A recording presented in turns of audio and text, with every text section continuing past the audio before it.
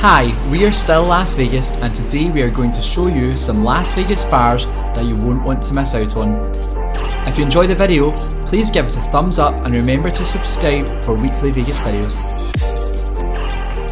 Let's begin our journey through the Las Vegas bar scene at the Chandelier bar in the Cosmopolitan Hotel. This bar is located inside a huge 3-storey chandelier above the casino floor. Each floor has its own bar with a different menu. The middle floor is highly recommended as you can enjoy your drinks surrounded by the beautiful crystals of the chandelier, and this floor serves a pretty amazing cosmopolitan and old-fashioned cocktail. Now heading right to the top of the strip where you will find the Strat, a tall observation tower. At the top there is a viewing deck which has a bar. This area is normally quiet and good for a relaxing drink with breathtaking views over Vegas. Also at the top of the Strat, there is a restaurant and a more formal bar, the 107 Sky Lounge, which has a different menu and the same breathtaking views. Next up is Rhumbar, which you will find near the entrance to the Mirage Hotel. This one could easily be missed, but it's absolutely worth going to. The bar has an impressive cocktail menu and there is a large outdoor seating area.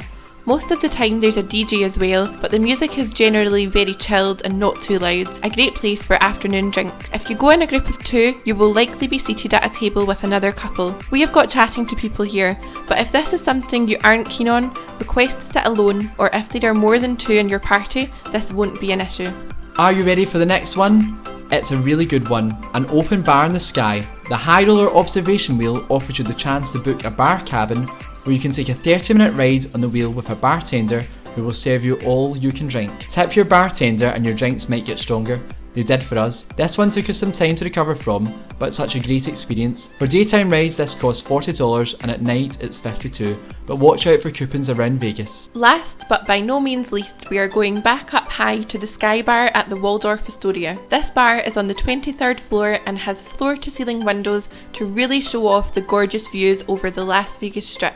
This bar's best offerings are on the cocktail menu. The drinks are good, but the view is better. Also, a strange point to add, but make sure you visit the restrooms as they also have spectacular views of the strip. Of course, Vegas has so many more bars, too many to mention, but these bars are some of the best and are not to be missed. Thank you for watching. If you like this video, check out our channel and subscribe as we upload new Vegas videos every single week.